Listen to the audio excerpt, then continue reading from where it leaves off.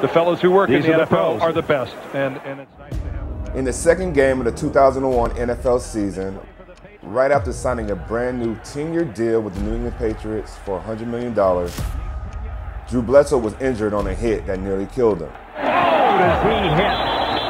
Oh, my. And the ball, they're going to actually, it looks like they're going to rule that a fumble. And oh, look at Drew. Yeah, this is more critical than the first down to the Patriots. A blow to his chest caused internal bleeding, and only an emergency trip to the hospital after the game saved his life. But the injury would change the trajectory of his career forever. Bledsoe will miss the rest of the regular season, and in his place, stepped a rookie backup by the name of Tom Brady. Could Bledsoe and not Tom Brady have been the greatest quarterback in NFL history with Belichick coaching him? Would he have been the one to win 6 rings with New England?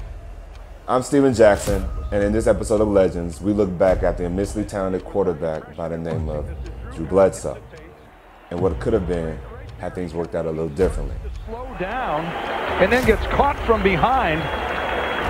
Ellis from behind, and then Mo Lewis.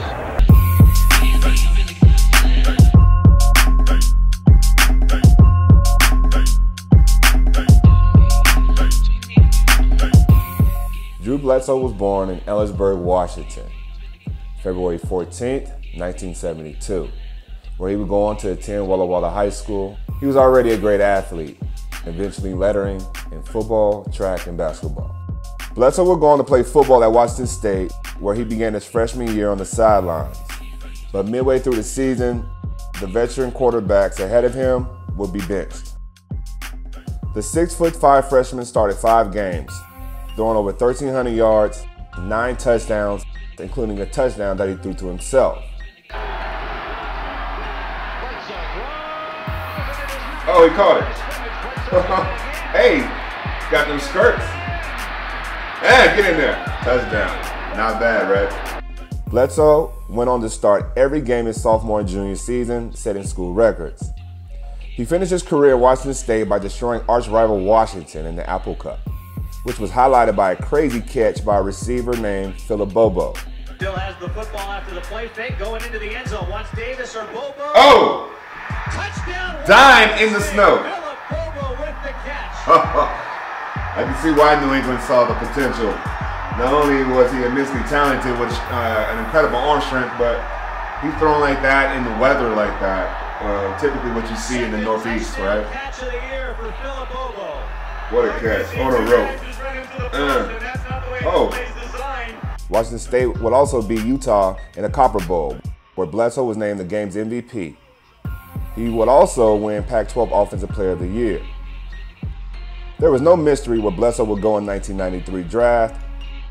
He was selected first overall by the New England Patriots and started his rookie season. But it would be in Bledsoe's second season where he would show New England and the rest of the league that he was a superstar. In Week 11, trailing 20-0 at home, Bledsoe led the Patriots to a dramatic 26-20 overtime win, setting a bunch of crazy records in the process. Back in the end zone, he put it anywhere the receiver's going to get it. It's a beautiful play. Looked like to the fullback or to the running back, streaking down the sideline. It's a heck of a throw by Drew here. He finishes 45 of 70, 426 yards, 6 of 6 on the last drive. The game-winning catch by Kevin Turner. He threw the ball the NFL record 70 times. He would go on to have another NFL record of 45 completions. Both records still stand to this day. From that point on in the season, New England would go on to win 6 games, finishing with a 10-6 record and making the playoffs. Bledsoe will also be named to his first Pro Bowl, making a 22-year-old the youngest player to reach the Pro Bowl in NFL history. In 1995, Bledsoe became the youngest player in NFL history to surpass 10,000 career yards, another record that still stands today. By the 2001 season, Drew Bledsoe had secured a $100 million deal for himself, making a Pro Bowl 3 times, as well as leading his team to the postseason 3 times as well. The New England Patriots have found their franchise quarterback. Then on September 23rd of 2001, New England faced the New York Jets. With 5 minutes and 1 second left to go in the fourth quarter, linebacker Mo Lewis hit Bledsoe just before he ran out of bounds. Because of a torn blood vessel in his chest, Bledsoe would go on to miss the rest of the regular season, and the legend of Tom Brady was born. The Patriots finished with an 11-5 record, and Brady was officially named the starter, even after Bledsoe was healthy. But what few others remember is in the AFC Championship game against Pittsburgh, Brady was knocked out of the game with under 2 minutes left in the first half.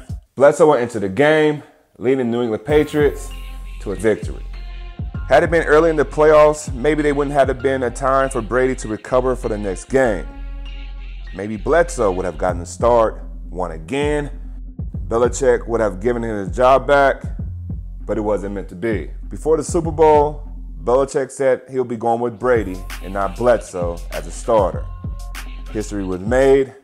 Bledsoe was a Super Bowl champion, but not in the way he imagined. The following season, Bledsoe was traded to the Buffalo Bills, where he made the Pro Bowl for the 4th time. It's not hard to imagine that playing with Belichick on the same teams that Brady did, Bledsoe might have collected a few more rings. So here's a big question. If Bledsoe never gets hurt, well, does he become the GOAT? My answer is no. And it's not because he didn't have the talent to do so and thrive. It's the small nuances in the game that makes ones great and makes others just good. In those decisions, Tom had to make those decisions in a moment, so we'll never know the answer to that truly. Was Drew Bledsoe a legend? Absolutely. But we all be left wondering how great of a legend he could have been if he never got hurt.